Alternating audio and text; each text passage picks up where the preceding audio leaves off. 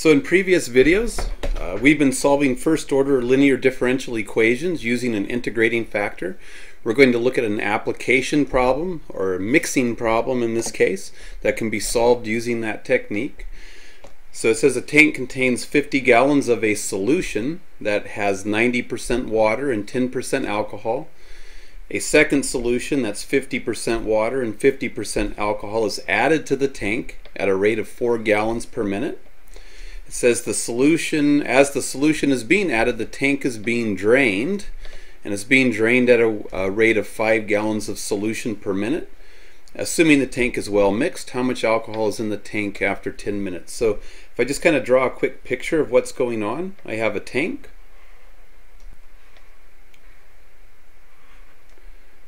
That tank starts out with 50 gallons of solution in it, and then we're piping solution into the tank, and it's piping into the tank at a rate of 4 gallons per minute. So that's 4 gallons of solution per minute, and the solution that's being piped in is 50% alcohol. And then at the same time we're draining the tank. So we're piping solution out of the tank at a rate of 5 gallons per minute. And then they're asking us how much alcohol is in the tank after 10 minutes. So I'm going to let big A represent gallons of alcohol in the tank. And we're being asked to find A of 10. How many gallons of alcohol are in the tank after 10 minutes? So the problem is we need a function that models the amount of alcohol in the tank at any given time. But the issue is we're not being given information about the amount of alcohol in the tank. We're being given information about the speed at which alcohol in the solution is entering the tank and the speed at which alcohol or the solution is exiting the tank. If the solution is part alcohol and they know how fast the solution is coming in and the concentration of the solution, I can figure out how fast pure alcohol is coming into the tank. So I've got some pieces of information here that are important. I start off with 50 gallons of solution in the tank, but that 50 gallons is 90% water and 10% alcohol. So that tells me the alcohol in the tank at time 0, A of 0, is equal to the 50 gallons of solution times a tenth. It's 10% alcohol, so the 50 gallons of solution needs to be multiplied by 1/10, which means 5 gallons of alcohol, pure alcohol, are in the tank. It's probably a water alcohol solution of some sort, but if it's 10% alcohol, then 10% of those 50 gallons, or a tenth, 10% is 10 over 100, or a tenth of those 50 gallons is just pure alcohol. So we actually have an initial value problem. We're being told that at 0 minutes we have 5 gallons of alcohol, which means if we can come up with a model for alcohol that involves a constant of integration, we'll be able to find the particular solution that corresponds to these initial conditions right here. So we have information about the rate of change. So the idea is that if A is the number of gallons of alcohol in the tank, then A prime is the rate of change of the number of gallons of alcohol in the tank. And the derivative A prime should be the sum of two things in this case. We have alcohol coming in, so if we knew the rate of change of alcohol coming into the tank, we would add that to the rate of change of alcohol exiting the tank, so A prime out, and the sum of the rates should give us the total rate for the rate of change of alcohol in the tank as a function of time. So our first job is to figure out what A prime in is and A prime out. A prime in is easy.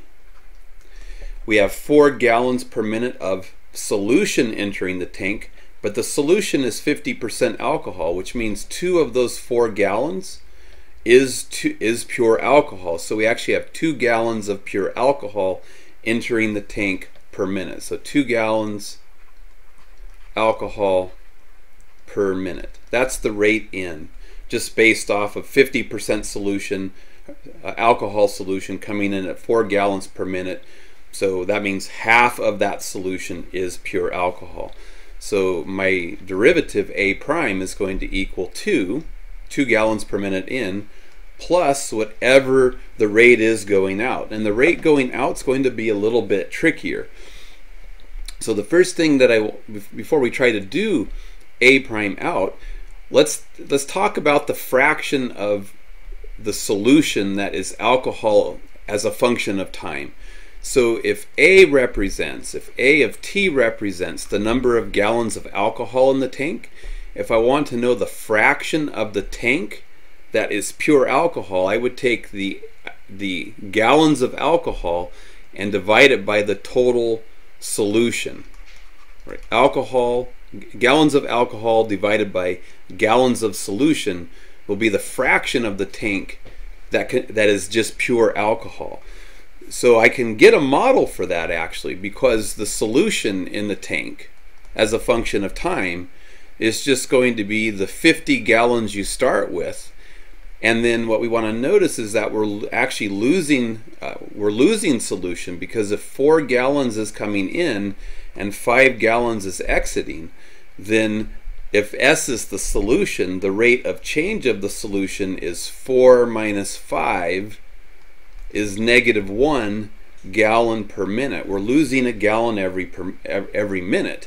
So what we would do is take the rate at which we're losing solution and multiply it by time. It's a constant rate, so solution is just going to equal S prime times time, right? Amount equals rate times time if the rate is constant. Here I have a constant rate, so -1 times T minutes is just -T. So the amount of solution in the tank as a function of time is going to be the 50 gallons we start with minus T, because we're losing 1 gallon per minute. So it's going to be if T is 2 minutes, that's going to be 50 minus 2 is 48 gallons of solution left in the tank. So A divided by 50 minus T is the fraction of the tank that's just pure alcohol. And I can drop the of T notation if I want to. This is fraction of tank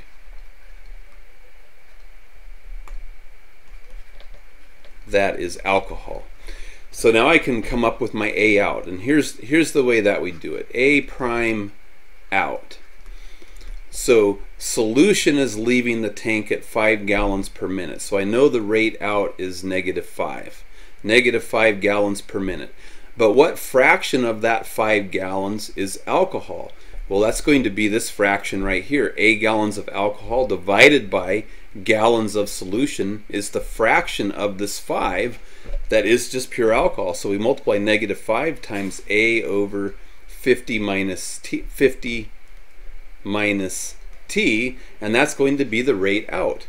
So I can see that the rate out is, because it's negative, I'm going to wind up with a minus here, and it's going to be -5 over the 50 minus T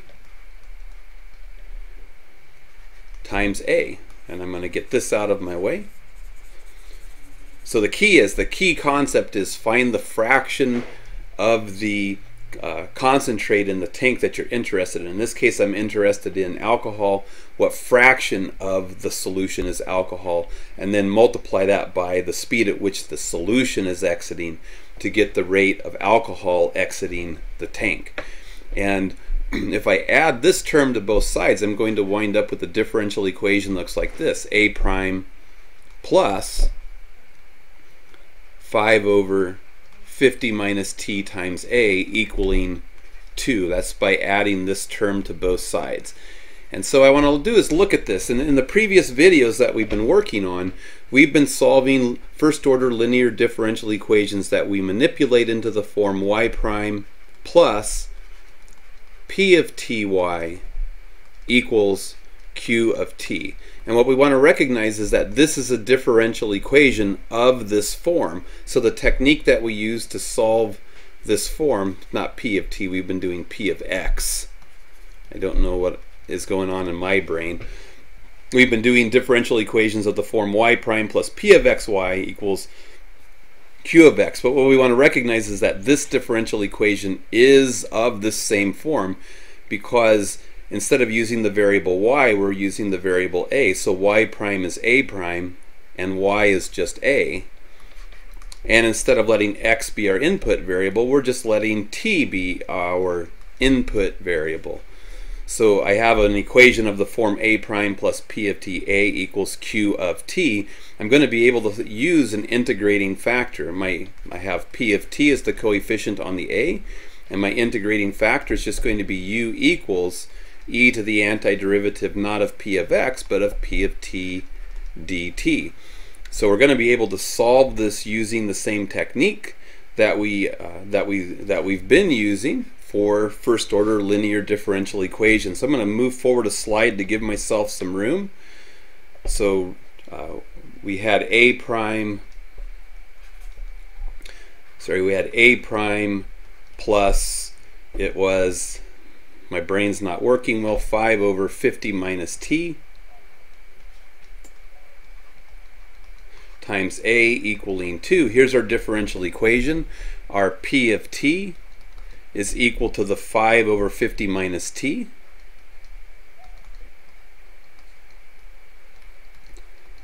Our integrating factor is going to be u equal to e to the antiderivative of 5 over 50 minus t, any antiderivative of that. So we pick the easiest one.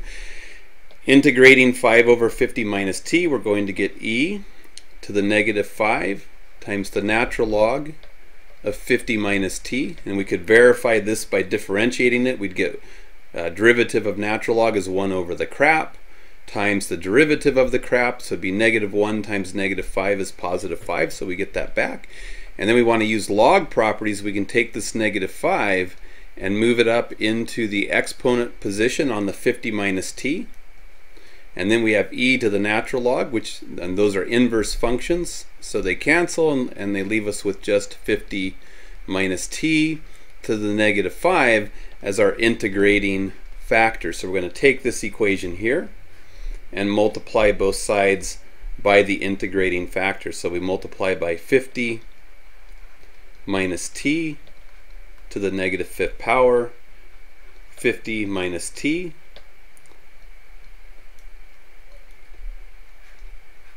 to the negative 5th power. And if we distribute that in, which we really don't need to do, but we could, we would get 50 minus t to the negative 5th power times the a prime plus 5 times, we have a 50 minus t in the denominator, so that's the same as a 50 minus t to the negative 1st. When we multiply 50 minus t to the negative 1st times 50 minus t to the negative 1st, we're going to get 50 minus t to the negative 6th times the a, equaling 2 times 50 minus t to the negative 5th. And if we did it right, the sum of these two terms right here should just be take the product of the integrating factor times a, take its derivative, and we should get the previous line back. This right here times a prime by the product rule plus a times the derivative of this. The derivative of this, the negative 5 would come down. We would subtract 1 from the exponent to get the negative 6, then take the derivative of the inside, which would be negative 1, which would get multiplied by the negative 5 to give the plus 5, so it checks. So that's how we can always check in this step. Take this derivative, make sure we get this line back. And so we have that, and 2 times 50 minus t to the negative 5. And once we have this, we do exactly what we've been doing. We take the antiderivative of both sides, so anti-differentiate the derivative. Whatever we do to one side, we do to the other. Integrate the derivative, we get the stuff back. So we just get the 50 minus t to the negative 5th times the a equaling, take the antiderivative of this. So our guess would be to make this exponent 1 bigger. 50 minus t to the negative 4, and plus a constant of integration, which I probably should have added on that line. So minus the 4. And then we need to figure out what needs to go here so that when we take the derivative of this, we get a 2 right here. Well, this negative 4 is going to come down. So I can see that I'll need to divide, multiply by a half. Negative 4 times a half is negative 2. But when I take the derivative using the chain rule of the inside function, I'll get a negative 1 canceling the negative that comes from the negative 4. So a 1/2 is sufficient here. And then to solve it for a, we're just going to multiply both sides by 50 minus t. This is a negative 5, so multiply by positive 5. The same base means add the exponents. 5 plus negative 5 is 0. 50 minus t to the 0 is 1. 1 times a is just a. And then multiply everything on this side by the same thing, 50 minus t to the 5th power. When we distribute this into here, we're going to get 50 minus t to the 5th times 50 minus t to the negative 4th. Negative 4 plus 5 is 1. We're just going to get a half of 50 minus t to the positive 1st power plus c times 50 minus t to the 5th power. So we have the general solution, but now we need the particular solution that corresponds to our initial conditions. And our initial conditions were, that we calculated on the previous slide, were that at the 0-minute mark we had 5 gallons of alcohol in the tank. So we need to plug in 0 for time and 5 for a. So we put a 5 here. 1/2 times 50 minus 0 is just 50, plus c times 50 minus 0 is just 50 to the 5th. A half of 50 is going to give us a 25. We would subtract that 25 from both sides, which will give us a negative 20 over here on the left hand side, and then divide both sides by 50 to the 5th power to get the c by itself. So there's our constant of integration, and then we go to our original equation right here, and we're going to plug that constant of integration in. So the plus c becomes minus 20 over 50 to the 5th power. And I usually would keep pulling my work down the page, but because I'm in a PowerPoint setting, I know that I'm going to run out of space. So we solve for that constant of integration. I'll tuck it over here. We got c equals negative 20 over 50 to the 5th. And now we finally have our model for the amount of alcohol in the tank as a function of time. And we were asked to find how much alcohol is in the tank after 10 minutes.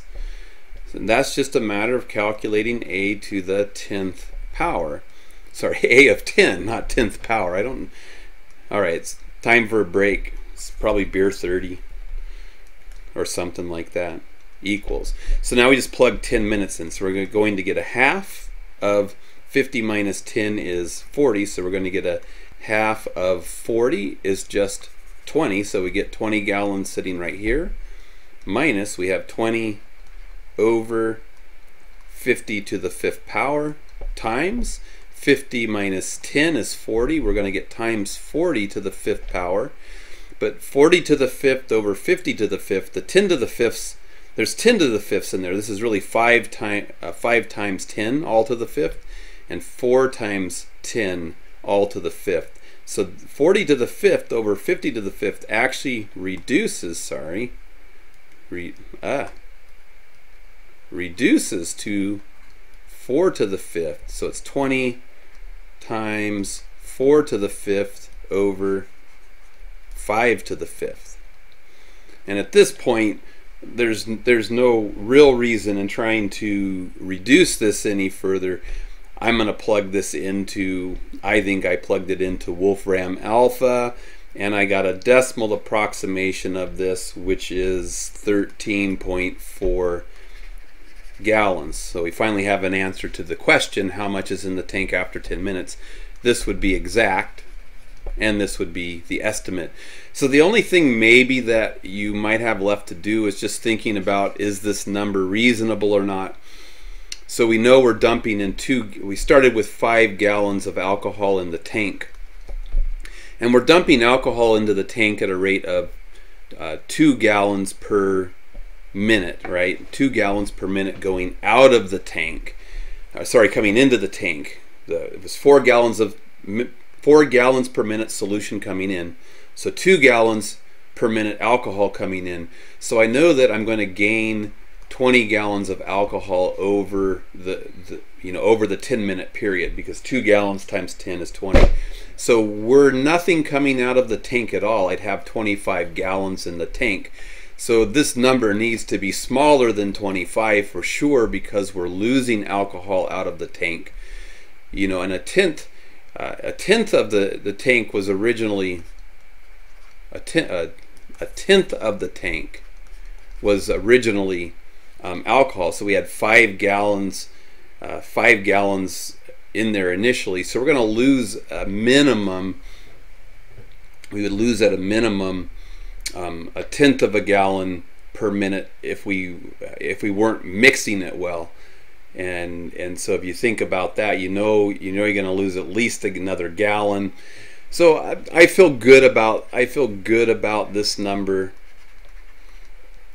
I would, if I did this calculation and I got something bigger than 25, I would know for sure that I had made a mistake, because we know we're losing alcohol out of the tank over time. And in the end, the tank's going to be empty. I'm going to expect this number to decay to 0 as time gets closer to 50. And indeed, if you put 50 in for 50 minutes, you see that the tank's going to be completely empty at that point. So you'll have no alcohol in the tank.